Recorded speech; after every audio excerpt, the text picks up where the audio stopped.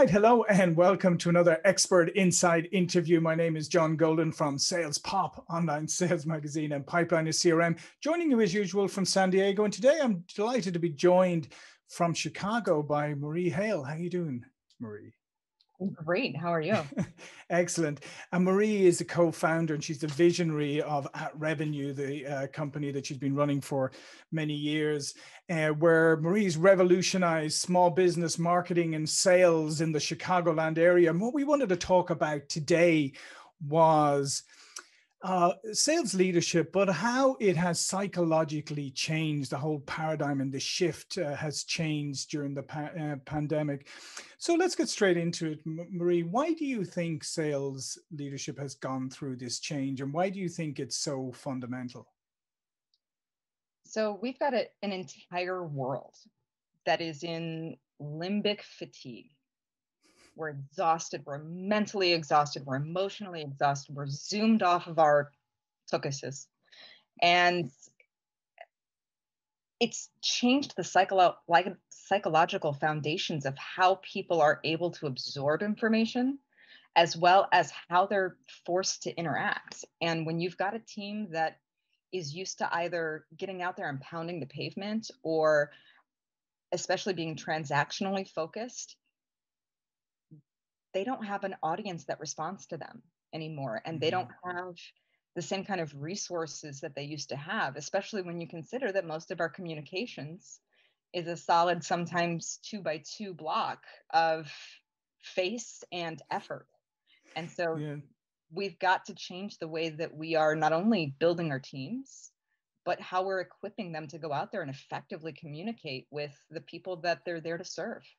Yeah, and I think in some ways, leadership did itself a disservice in many ways, because I think at the beginning and even later on, people were still feeling like, I'm only doing this because I have to. Like one day I'll be back, pounding the pavement, or I'll be back in the office, or I'll be at conferences, and all of this will be good.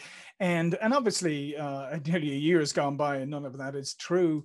And I think a lot of companies were slow to realize that you have to say, no, this is how we're doing business, and we're going to maximize this, as opposed to let's muddle through and hopefully one day everything will go back to the way it was. Or if you're in a space of absolute innovation, how are we going to use this to change the way that we do things forever? Because let's face it, just like how slow was the medical community to adopt virtual visits? Now it's the thing to do. And I just watched a segment on the Consumer Electronics Expo where the hottest item is a at-home combination stethoscope and otoscope and tongue depressor, so that you can have a virtual visit with your kid's pediatrician and show them inside their ears and down their throats. Wow. Would we have thought about that a year ago? Yeah, no, absolutely. And if you think about it, how much time we've wasted in waiting rooms and for visits to doctors and stuff that aren't, as you would say, like critical, that could be dealt with virtually. You're right. It wasn't until it's forced upon us. And I think that's obviously the true of many paradigm shifts, is they're often forced upon people by circumstances. And it really depends on how you react to it. But what a beautiful space for innovation. We're in this space where we've had to burn everything to the ground. And what happens when you've got scorched earth? New things begin to grow. Absolutely. You'd better take a seed. So what would your advice be to the sales leaders and leaders out there who say, okay, I don't want to be reactive anymore. I want to take this opportunity. I want to be innovative. I want to maximize and optimize everything now. And I want to take advantage of this whole situation and do something great with it for me and my team. What advice would you give to them? So right off the bat, you've got to be able to empower your team with what is fundamentally changed in how people make decisions, because that piece is so critical to how we get people through our pipeline and how we maintain sales cycles and how we're able to really go back and build relationships where sometimes they might not have been built all the way, or foster bigger relationships and better referrals from the clients that we have. And so the very first step is open up that conversation about how are we communicating? If 7% of our words, or of our ability to communicate, is words, and we've got 38% tonality and 55% body language. How much are you leaving on the table if you've been an email salesperson? And how can I give you the tools to understand how your tonality can impact a sale and how to use your body language when you've got a much smaller space to work in to be able to make an impact?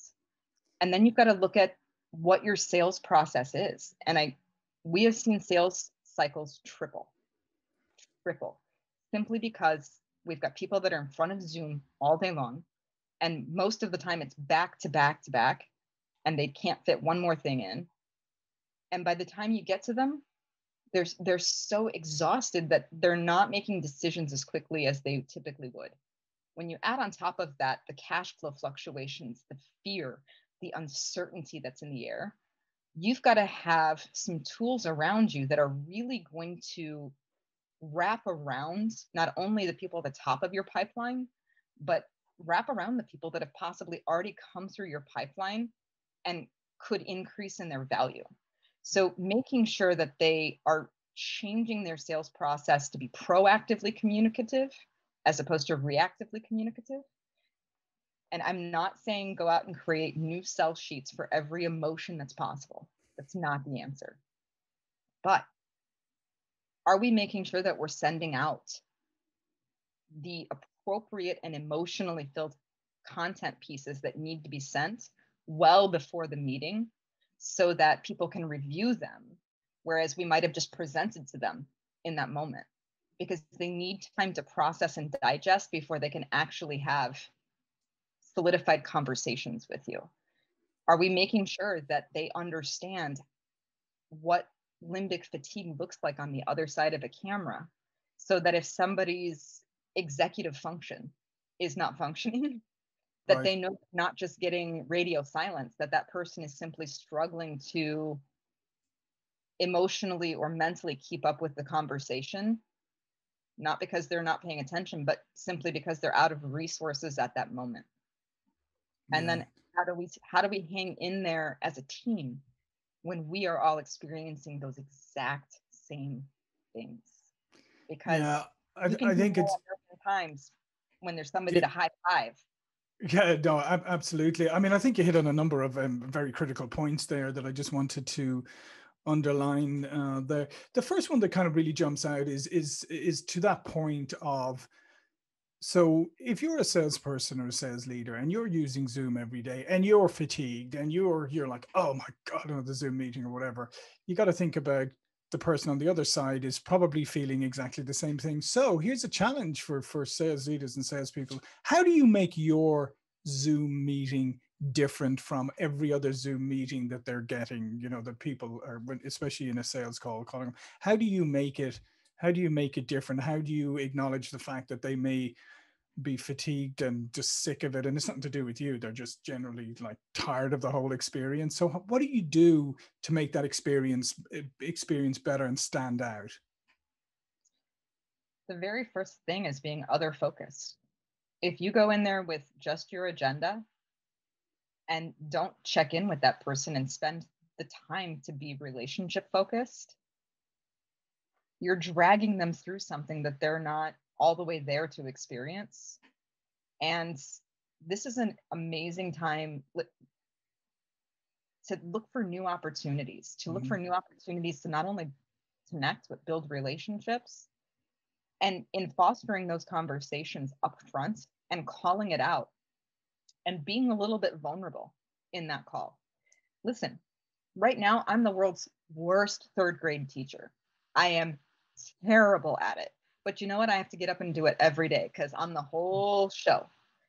Yeah. The person across the video, across the screen, is possibly having that same experience. And as a salesperson, your first focus should be that relationship, because even if it takes a little more time, you're going to have so much more context and so much more ability to pull compelling reasons from that person and to create a business case for them, not only in their personal life, but in their business goals that you can lean on, that it's going to be a much easier time getting that sale to close. And also, and this is critical, making sure you've got the right customer. making sure Yeah. you've got Yeah. the right person, because right now nobody can afford to be wasting their time with somebody who's just going to cost you time and money. Yeah, no, absolutely. And I think the other thing that you touched on there earlier that I think is critical as well is if you're going to do this right organizationally, you have to look at your sales process and you have to look at how do you approach, because if your sales process was a number one, you should be looking at your sales process all the time anyway, because consumers are dynamic at the best of times. But if you had a sales process that was designed for either people being in a bullpen or people being out pounding the pavements or whatever, and now you or everybody's virtual, your sales process is no longer applicable. Plus, your sales process should match your buyer's buying process, and that has certainly changed since the pandemic. Absolutely. And when we're looking at things like our CRM and how we're weighting things, if you're not checking in on that pipeline and making sure that the things that you thought had value before still have the same values, you're not forecasting appropriately anymore. You're No. not, if you want to have 3x your pipeline, you'd better take a step back and consider what the new closing ratios are and what the actual value of each interaction is, and Yeah. make it explode, exceed, and then retreat so that you've got a right balance. And check in with your salespeople. Make sure that they feel like they've got the resources beyond the sell sheets, beyond the presentations, emotionally and mentally. Are they being fed? And what do you need to do to help fix that culture part? That's your responsibility to get them there. And as a sales leader, I mean, are you watching some of your the presentations your salespeople, the interactions they're doing? Are you helping them? Are you making sure that they are maximizing the medium that they're using right now? Coaching them, as you said, helping them, being proactive with them, communicating with them. And the other thing you touched on there, which I think is incredibly important, is that organization level and making sure that prospects and all of that have the information they need in advance, and you set it up so it's almost like you're saying to your prospects, I hear you, this is painful, I'm going to make it as painless as I possibly can, knowing that maybe this isn't the ideal way that we would normally interact or whatever, but I'm going to make it as a positive an experience as I possibly can, and I'm going to save you as much time as I possibly can. Yeah, and I think part of the magic there is asking and calling it out, right? Yeah. One of the tools that we use consistently is DISC assessment. And we've got a great product that called Crystal Knows, which will actually give you somebody's behavioral analysis before you even get on the phone with them based on their LinkedIn profile. So if you can go in knowing what their behavioral tendencies are and what is most important to them from a communication level, like you've got an inside ninja cut into what you need to frame around. And listen, we've all got people that are high dominant personalities that want to make those decisions quickly and get to it. But if you've got a high analytical and they need to have all of the information and then some so they can feel good about it, if you go in hot and heavy, you're going to disconnect from them and you're going to start to feel like a salesperson. And nobody wants to be sold to, especially now. We've been forced into so many different decisions and options in our lives that people need a place to be in control. And you can offer that to them. And one of the things that we've been using more and more frequently is the micro agreement rule. You've got to have so many micro agreements before you can move on to the next phase. Because once we get them in that space of saying yes, it's much more comfortable for them to move. If you go right into a phase that they're not prepared for and they haven't come into emotional agreement or mental agreement with where you're at, you really don't have permission from them to go forward. And permission is everything right now. Yeah, and I think I think that's such a critical point you made there, and I really just want to underline it a couple of times, is this idea of you may have to go for micro steps, almost baby steps in getting a deal done, just because, as what you outlined at the beginning, you know, people are afraid, they're worried about cash flow, they're worried about they're committing to something that maybe it will be held over their head later because it's, you know, because everything starts to go down, and they don't want to be they don't want to be held accountable for something. So you have to kind of steadily take them through the process. Maybe when times are good, you can bounce a little, but you can't right now, and you've got to be very careful. Yeah. And, we look at sales a lot like dating. You got to have a Mhm. really good first date before you can have that second date or that third date and decide to get married. I don't ever want to say that I'm lowering the bar because we got to keep our standards up, but you've got to make smaller initial first dates for them Yeah. to be able to understand who you are. Because sales is the first ambassador of your brand. It's going to tell Yep. everybody what they need to know about what it's going to be like to do business with you. And if it's all push and hustle, who wants to be pushed around any more right now than they've already been? Yeah. And like you said, I mean, if sales cycles are getting longer and longer, and you said, I mean, even sort of 3 times as long or whatever, I mean, you have to start looking at what is your strategy for basically for the attrition, for keeping going during a process that has so many more opportunities to fall apart. Absolutely. Absolutely. It's time to make sure that your sales and marketing team are hand in glove as opposed to pointing across the hall at each other, because that feedback loop is critical to making fast flips and making sure that that marketing pipeline is robust enough to warm people up, to make sure that your salespeople have the assets that they need to be able to go forward effectively. And we can't nuance for every situation, but we can make really concerted efforts to meet people where they are. Yeah, yeah. And I think this is a great time too now for salespeople to look around their organization and say, what other people are in this organization that could possibly help me? I mean, there's no law that says you can't bring somebody from marketing in on a sales call. There's no law that says you can't bring somebody from engineering or whatever it is. And to be honest, it's much easier now than it once was, because once upon a time, if a lot of people, if you were traveling to a prospect or a customer, you're limited in who you can bring with you if you can. Now with the virtual, pretty much everybody in your organization is an asset to you if you learn how to use them properly. And if you set a good agenda, Mm-hmm. Yeah, because if you bring a bunch of people in and we don't have housekeeping rules and we don't know who's playing what role, sure. oh, it can get messy fast. Yeah, no, absolutely. But I think the point is you just you need to shake things up a little bit, and you need to get a little bit more creative, as you said earlier, and maybe that's a great opportunity for you to involve people that you never would have been able to involve before. And that's where you get a lot of that innovation that's coming out of this scorched earth. Yeah, yeah. Well, listen, Marie, this has been great. It's been great talking to you. All of Marie's information is going to be below this video. But before we go, please do tell people a little bit more about yourself and what you do.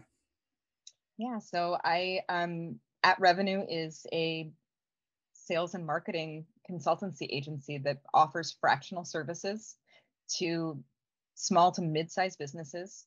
We're there to make sure that as your cash flow fluctuates, you've got a team that can handle everything from the CRO, CMO, or lead sales role, all the way down to the copywriter and the support. And we understand what it means to carry your brands on our backs and do business from a place of professional love. And that's what it's going to take right now.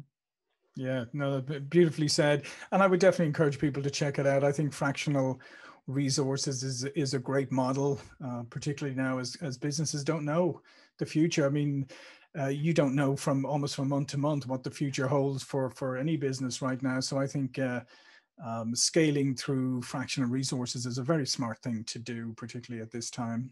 So I would encourage you to go check it out. My name is John Golden, SalesPOP Online Sales Magazine. Thank you, Marie, and I will see all of you for another interview really soon.